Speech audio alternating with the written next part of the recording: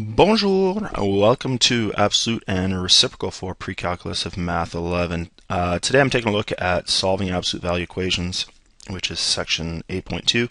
You'll remember last class that we took a look at how to graph absolute value equations. So what we're going to do is we're going to use that information and solve a few equations. We can solve absolute value equations by either graphing, so graphing is a big step, or by solving the equation algebraically.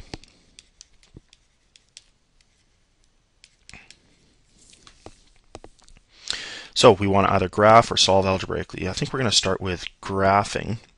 Solve the absolute equation y equals absolute f of x graphically when f of x is a linear equation. So we're dealing with linear equations here. We have absolute 2x minus 4 equals 2. So what I'm going to do is I'm going to pretend that these are functions of y. Y equals absolute 2x minus 4, and I'm going to graph y equals 2. Let me do those maybe in two different colors here for you. 2x minus 4 has a y-intercept of negative 4 and a slope of 2. So let me just draw some dots here, rising 2, running 1. Certainly with absolute value we know that anything that's above the line stays above the line. And let's take a look at the stuff that's below the line, the function.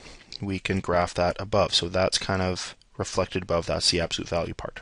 So there's y equals absolute 2x minus 4. Y equals 2 is a horizontal line at 2. So what we see is we have solutions here at x equals 1 and there at x equals 3.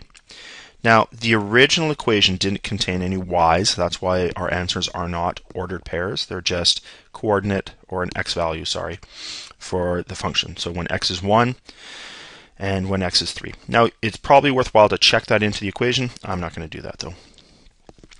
Why don't you try and do this second example by graphing half x minus 1 and negative 3x minus 4. Maybe hit pause now and give that a crack. So half x minus 1. So we have a y-intercept of negative 1. Rises 1, runs 2 in the positive direction. Rises 1, runs 2 now in the negative direction because it's the absolute value. Try and get some straight lines here, a little bit crooked. And in green here, let's try negative 3x minus 4. 1, 2, 3, 4, negative 4. Rise 3, run 1. Rise 3, run 1. This is not an absolute value graph. This is just a line. So let's just draw a line. So we see, again, that there is a solution. One solution in this case of x equaling negative 2.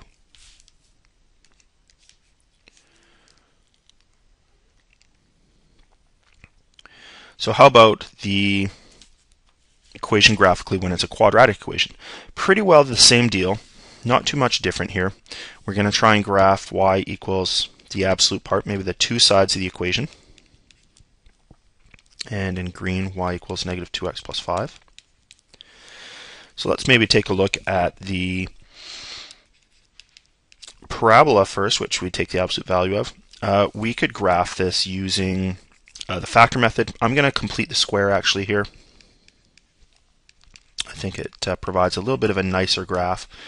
So recall back to previous chapters where we learned how to complete the square. Half the linear term is 1 squared is 1. So we're adding 1, subtracting 1. And all of this is still inside the absolute value sign. That doesn't change. But all those steps are kind of the same that we've dealt with for quite a while now. So we have y equals absolute 2, x minus 1 squared minus 2.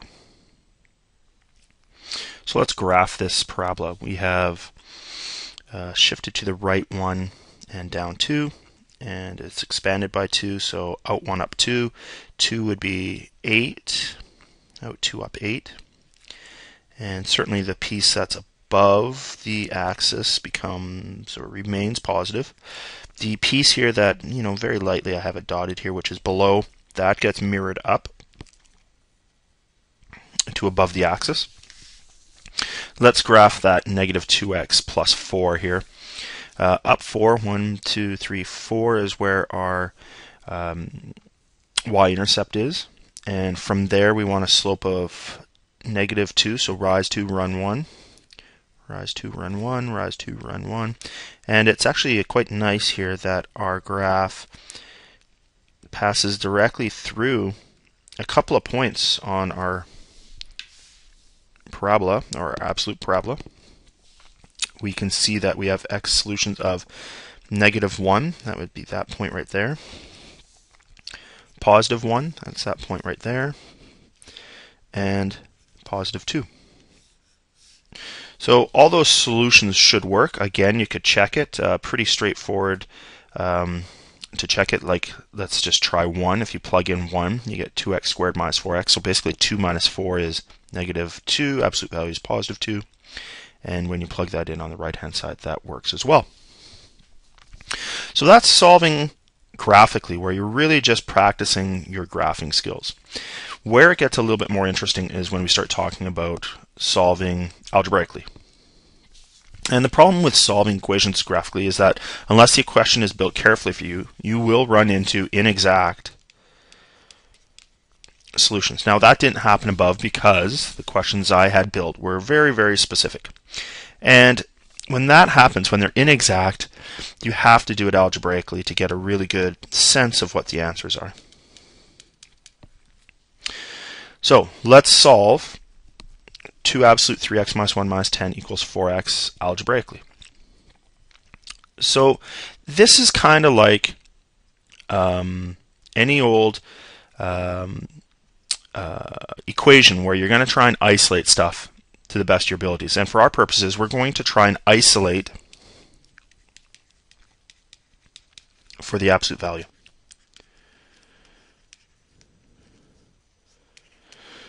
Because what happens when we isolate for the absolute value is we get to do this other little bit of work. So let's try this. Let me leave the 2 there. 3x minus 1.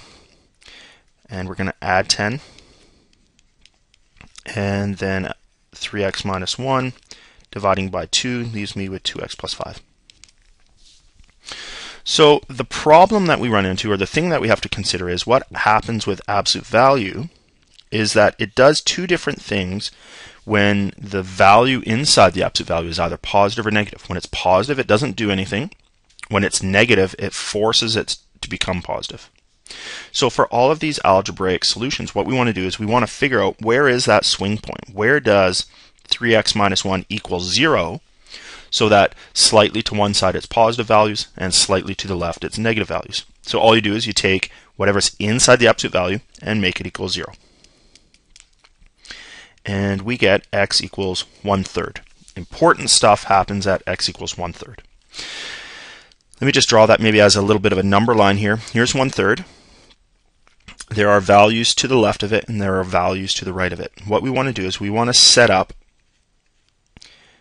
kind of an inequality between those two, for those two regions, because there's two sets of work that happen when we're in those different regions. For instance, when x is less than 1/3, something happens, and when x is, greater than 1/3, something else happens. Now, we can choose one of these to be equal. It doesn't matter which. I think I just put the equal sign underneath the positive side of 1/3. And we have to do two different things. Now, when I am on the positive side of 1/3,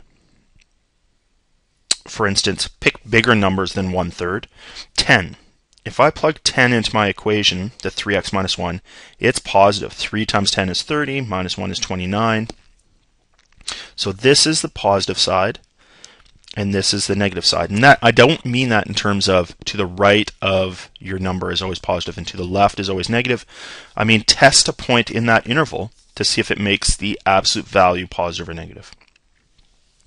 The positive side equation is actually pretty straightforward. We are trying to solve absolute 3x minus 1 equals 2x plus 5.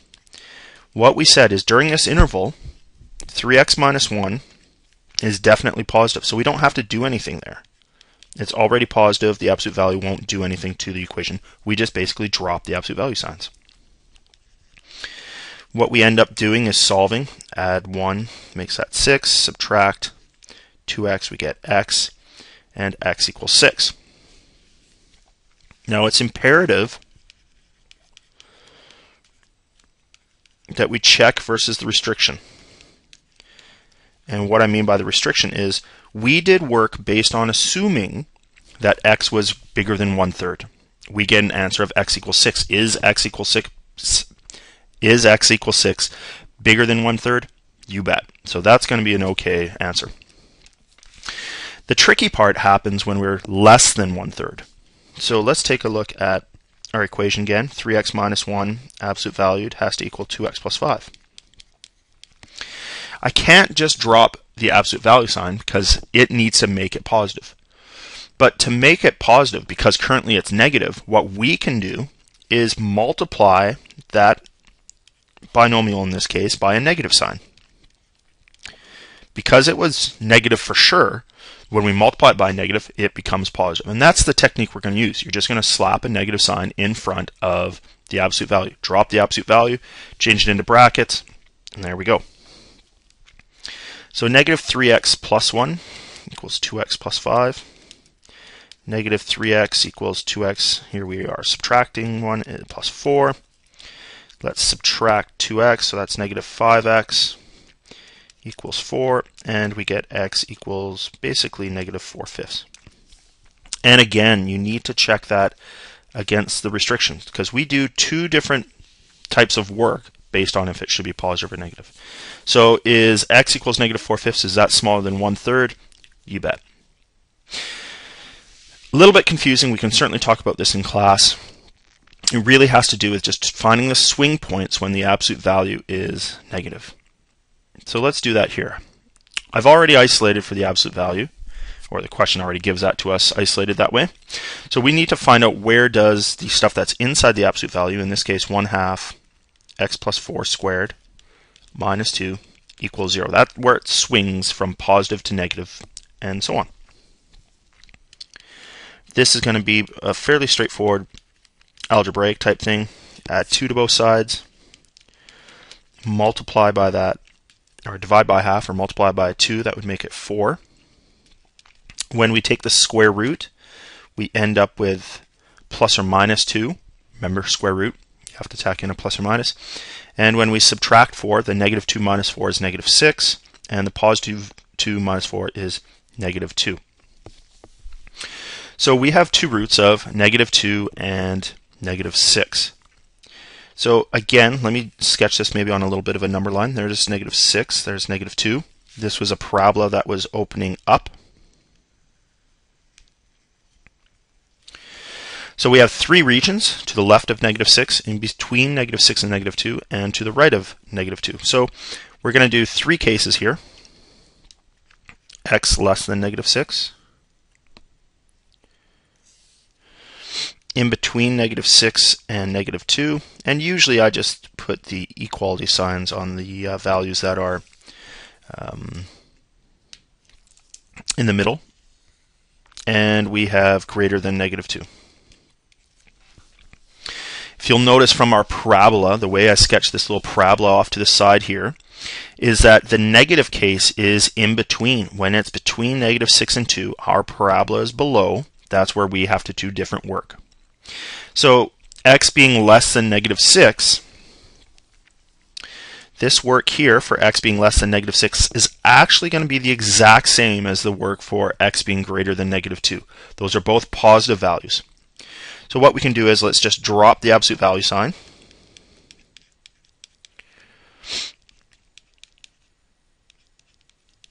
And solve. This is going to be the same work. Same work. So we can just kind of translate, move that kind of solution over to get an idea of what happens there. So let's take a look here. What can we do? Let's You know what? Let's multiply, or let's isolate first. Let's maybe move that -2 here over to the other side by adding it. So now it's +4. You know what? I don't really like fractions of dividing by 2. Let's just multiply everything by 2. We've seen we can do that algebraically. We'll end up with x plus 4 squared equals -x plus 8. How are we going to solve this? It's a quadratic. We're going to have to FOIL that out. That FOILs out into x squared plus 8x plus 16 on the left-hand side, -x plus 8 on the right. Grouping like terms, x squared plus 9x, subtracting 8 will give me plus 8 equals 0. This factors into x plus 8 and x plus 1 equaling 0. And we get values of -1 and -8. So we get answers of -1 and -8. Again, make sure you check it against your interval. In this case, the interval is x has to be less than -6. So it's almost like the x equals -1 is an extraneous root for this case, and we get x equaling -8 should work out, because that's the only one of the two answers which is less than -6. What do I mean by same work is there's nothing different we would have done for the interval to the right of -2. So we, in essence, get answers of x equals -1 and -8 again. And in this case, the interval tells us it has to be bigger than -2. So we actually get that x equals -1 now as the answer on this interval. So now we got, pardon me, now we have to do the work in the middle here. Let me just make this column a little bit bigger. Same idea. All we're going to do is we're going to drop the absolute value signs by making it a negative in front. And that's okay because we've guaranteed that the function is below the x-axis in that case, in that spot. And by multiplying it by a negative sign, that forces it to become positive. So we have a -12 x plus 4 squared plus 2 now equals -12 x plus 2. So same idea. Let's solve this. Let's subtract 2. First of all, we have -12 x. Well, 2 minus 2 is 0. Great, the x's are gone. Let's multiply everything by, let's say -2 in this case. It makes it a little bit easier. -2 times -12 is positive, so that's x plus 4 squared. -2 times -12 is again positive, and it's positive x. Foiling again, x squared plus 8x plus 16 equals x. Subtracting x. We get a quadratic of x squared plus 7x plus 16 equals 0. Now, that doesn't factor. We're going to have to use the quadratic equation here, unfortunately. X equals -b plus or minus the square root of b squared, 7 squared, minus 4 times a, which is 1, c, which is 16, over 2 times 1. If you work this out, you get -7 plus or minus the square root of -15 over 2. And because we're trying to take here the square root of -15, we get no solution from this. There's no way that you can take the absolute or the square root of a negative. So in the middle interval, that -6 to -2 value, no solutions. This is for sure a really long question and probably the hardest part about this unit. So what we looked at, solutions of basically -1, -8. This ends the notes for solving absolute value equations for Pre-Calculus Math 11.